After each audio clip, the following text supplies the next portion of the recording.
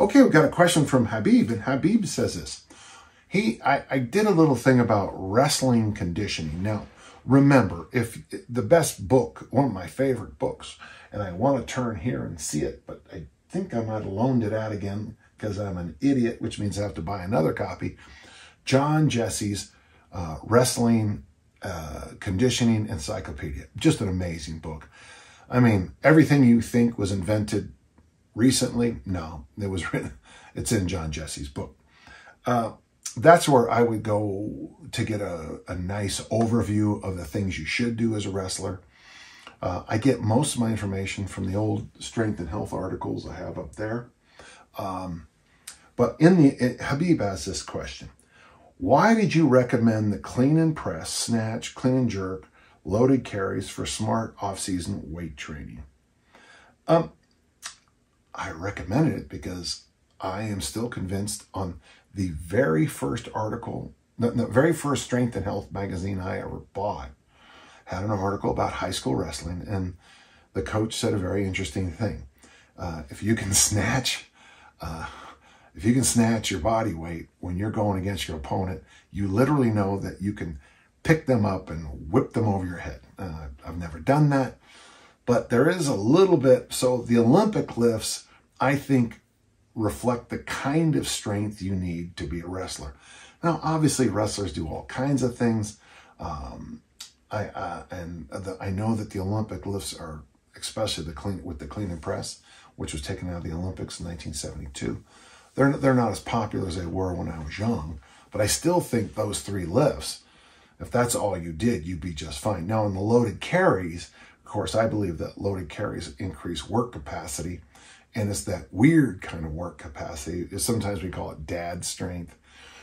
You know, the old joke about when I was growing up, we were all lifting weights, and Dad would ask us to help, you know, take the engine out of the car, and you know, we're all doing our push-ups and all our nonsense, and you know, Dad would reach in there, the Chrysler, and pull the engine out by himself, you know, and you know, when you couldn't open a jar or a bottle or something, Dad would rip that thing open. That's Dad's strength, or farmer strength here.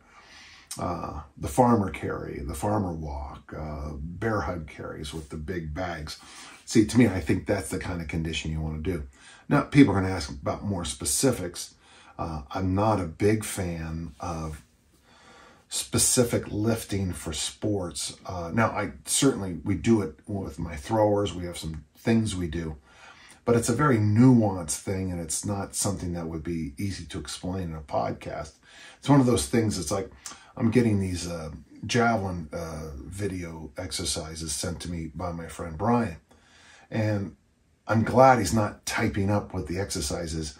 He's just showing me the video, you know, of this exercise, because I don't know how you would ever be able to write that much.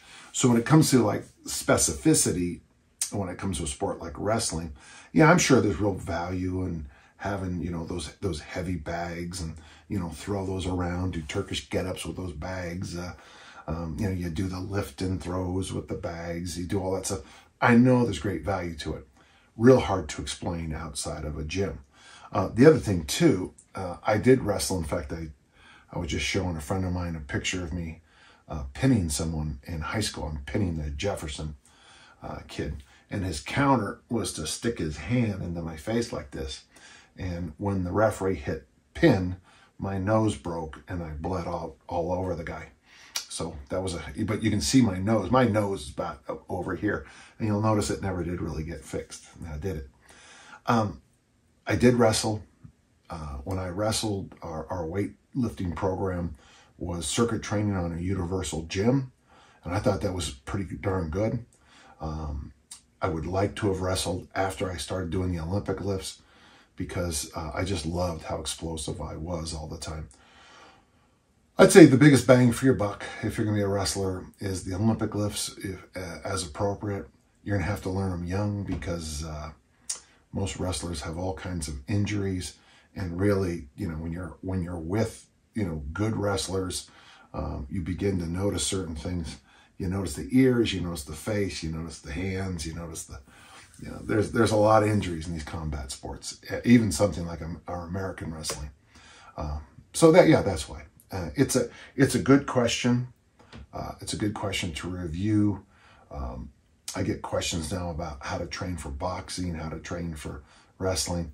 It's like something I read when I was very, very young about a certain job that you'll see in certain cities, and the gentlemen wear a certain style of clothes and drive a certain kind of vehicle, and someone wanted to be one of them when he grew up. And the thing said, you know, this sometimes you don't learn everything in school. You have to learn, sometimes you have to learn things on the streets. I think if you're an elite wrestler looking for information from this podcast, I must say, and there's no humility here, it's just honest, I'm giving some general advice to some general questions.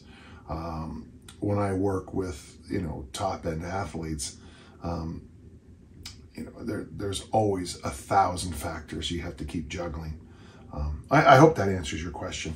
But for those of you who are going to start working with a school team, yeah, I would get your athletes doing at least power clean, military press, and front squat as soon as you can in your program, because you want to beat those injuries. Once the elbows and wrists start getting beaten up from the sports, the fingers, maybe the knees, and sometimes it's gonna be real hard to teach the Olympic lifts or those full body movements after. So yeah, that's a good question. Thank you very much. I enjoyed that.